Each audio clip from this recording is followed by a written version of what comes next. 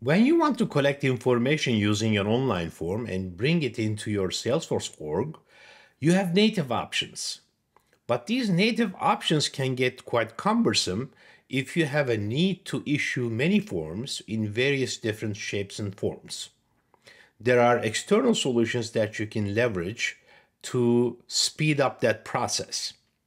There are some solutions that run inside your Salesforce org natively, and there are some others that use their own servers, but they communicate with the Salesforce API. Jotform is one of those solutions, and it is very powerful.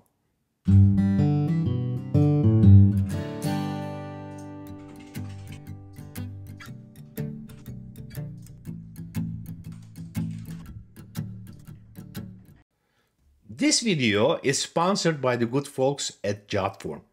Jotform is an online form solution that offers a drag and drop interface and makes the whole process of online form creation super easy. With Jotform, you can create a form and collect online donations if you're a nonprofit, register attendees for your events, collect survey responses, or take orders. Once a form is created, that form can be embedded on your web page or shared via a link. And you can create various different actions on the back of your form to send out an autoresponder to the submitter or to send emails internally to your own staff and team to take action as a response to this submission. Now, without further ado, let me go into the details of the solution in a tutorial style format. When you search for the Jotform App Exchange solution in Salesforce App Exchange, you are going to find this page. This page has a lot of valuable resources that you can inspect to understand how the solution works. And let me just also point out that Jotform has a dedicated email for them to support you if you experience any issues with this App Exchange solution. This is a freemium solution, and it will allow you to build up to 5 forms that works with your Salesforce org before you have to pay for the solution. It's a great way for you to test the solution and see if the solution meets your needs. And after that, the pricing tiers are listed over here. And remember, there is a high discount for nonprofits. If you're a nonprofit, make sure you inquire about the discount rate. Once you install the Jotform solution in your Salesforce org, you are going to see Jotform listed here in your waffle as an application that you can use. I have it already open here, but let me just show you how you get to it. And it has 3 tabs. The first tab is for your setup. It looks like this. It includes a video on how Jotform solution works. Now, mine is already logged in, so I'm not going to see a login button here, but yours is going to show a login button that you have to click. And that'll allow you to log in and integrate your Jotform side with your Salesforce solution. And if you don't already have a Jotform account, you can again create a Jotform account using these buttons on this page. Now, your resources section is kind of like a filtered view of all the knowledge base articles that Jotform has on Salesforce. Remember, Jotform doesn't only integrate with Salesforce, it supports several different CRMs and several various different solutions. And the last tab is going to be your Jotform form builder interface. This is pretty much the same interface that you're going to see if you log into Jotform yourself outside the App Exchange. But this kind of brings everything together and makes it very accessible when you're working inside your Salesforce org. Now, let me also point out here, although this interface looks very similar to what you're going to see if you log into Jotform outside Salesforce, there are a couple of things that are different. Now, the most important difference here is if you go back to your form builder and you want to create a new form, actually we do that here, you're going to see that there is an option here that is usually not available in Jotform that says create a Salesforce form. And when you click on that, you can select all the objects that are available inside your Salesforce org, whether they are standard or custom, and point to one of these objects for your Jotform form builder to create an automated form for it. Let's say I want to create a form from a lead, right? And as soon as I click on that, Jotform shows me all the fields for lead in Salesforce. And it also points out which fields are required. This is very helpful. Those are not optional. But I get to choose what other fields I want to include in my Jotform form. Phone, mobile phone, email, website, lead, source, and description, for example. And then I can create my form, and that is going to take me to my form builder with all these input fields included for me automatically. This is a huge time saver. I found this functionality very, very useful. Now, another thing I want to point out is if I go back to my form builder here, go back to my forms, I created a lead form, for example, here that I want to share with you. This is pretty much the standard lead form that is offered out of the box with a template. And it allows you to show your interest to the business where you're entering this form. And it allows you to also pick dates and times for you to be available for a potential meeting with this business. And under your settings, you can set up conditions, you can customize your thank you page, and you can set up several flows. And under publish, you are going to see all the options that are offered to you to publish this form on a web page. Settings and integrations is the place where you set up your Salesforce integration. Under integrations, you go to Salesforce. If you have not authenticated your Salesforce org yet, it's going to ask you to authenticate it because we have come from within the App Exchange solution that should have been already taken care of. And I have already set this up. You're going to see how it is set up. You choose one of these two options. And for this example, I chose the create a record option. In most cases, this is going to be the option that you want to use. This is creating a record, and if there's an existing record that matches the criteria that you're setting up, it's going to update the existing record. You point your form to an object inside Salesforce, and then you match your fields. Now on the left side, you see the Salesforce fields, and on the right side, you see the Jotform lead fields. It's important to point out that here as well, like for pick list fields, you see all the available options that are offered to you that are pulled from Salesforce and presented to you inside Jotform. I found that very, very useful. Let me just show you an example here.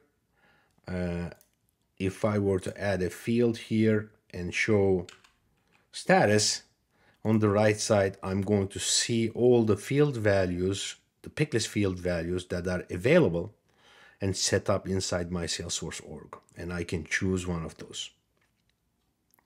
And if an an existing record is available that can be updated without creating a new one, then I want to probably activate this slider over here to have that functionality available to me. And this is going to allow me to set up criteria for Jotform to match the existing records against the submission and determine which existing record should be updated rather than creating a new record. Now let me go back to my form builder and share with you another form that I have built. Now this is going to be the fundraising form. And the fundraising form allows me to collect payments from the submitter. Now this is a very simple form that's asking for name, company, industry, source, and then there's an amount set here. That's for $1. It is the recommended amount, but it can be changed by the user. And this is a Stripe component that's available to you inside Jotform that you can use to submit the payment to Stripe. And by using this, I quickly demoed in the free version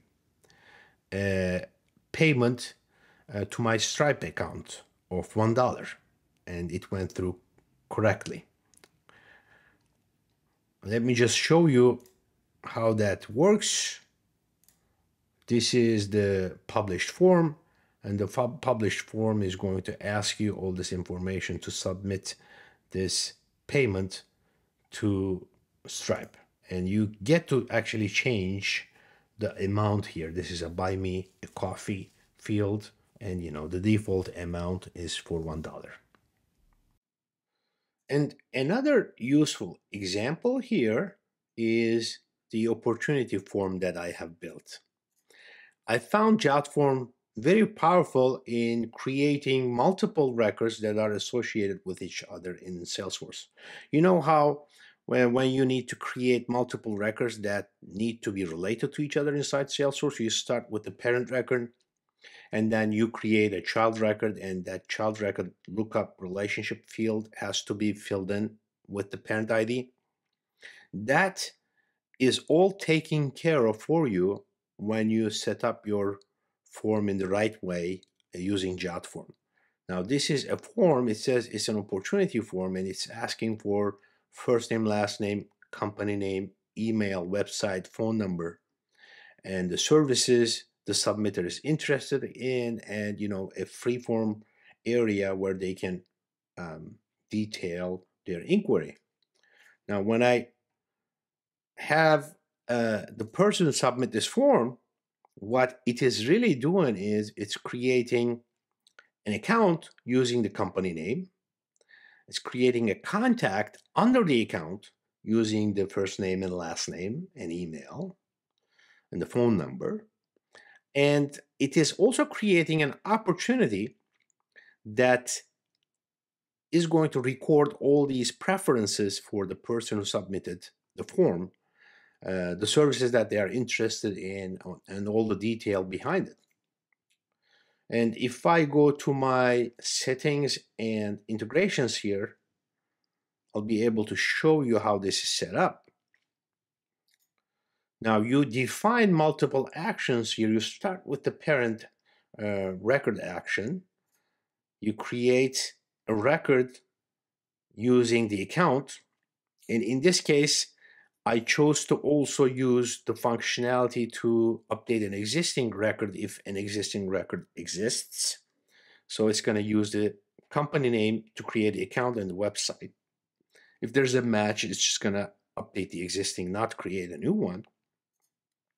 And after that, when I'm building my second action, you'll see that I have the option here to fill the account ID with the ID from step 1, which is the create account step. So once the create account successfully commits and it is available, that ID is going to fill in here. Even when there's an existing account that's being updated, that account ID is going to be passed here, and the relationship is going to be preserved on the Salesforce side. And again, for the contact as well, if there's a match, I'm using the existing contact. And let me just save this one and show you the opportunity part. And for the opportunity, I'm creating an opportunity with the field values that are set here in this integration setting. And also, I'm using for the object both the account ID and contact ID in the lookups. So the opportunity will be related to both the account and the contact. And for the opportunity name, I created a name that I syndicated from multiple fields. And the way I did that is in my form, I created an opportunity name hidden field, and that opportunity name hidden field is being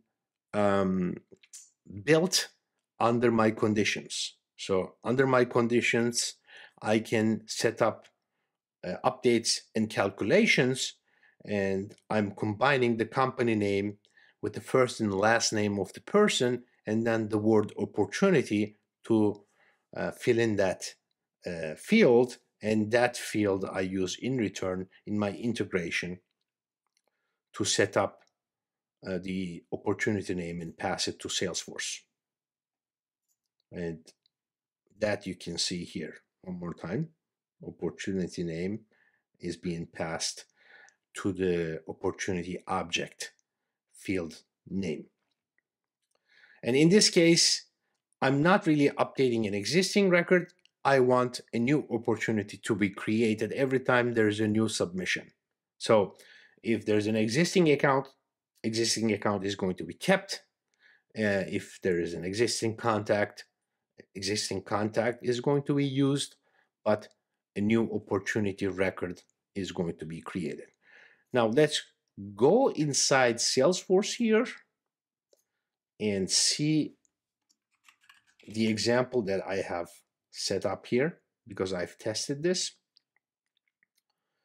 And you're gonna see under Warner Bros. Account here, there's the Speedy Gonzalez contact, and Speedy Gonzalez contact has two opportunities here created based on two different submissions.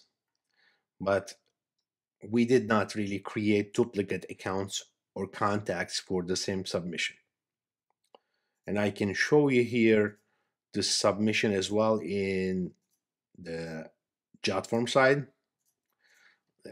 Let me go back to Jotform here, Jotform form builder. And if I go back to my forms and check the submissions under the opportunity form, I'm going to see that there are two separate submissions for the same account and the contact, but the opportunity values are different. That's all, folks. I hope you enjoyed the recording, and if you have any questions about online forms or Jotform, drop it in the comments below. I'll make sure to answer your questions. Give me a like and subscribe to the YouTube channel. Thank you.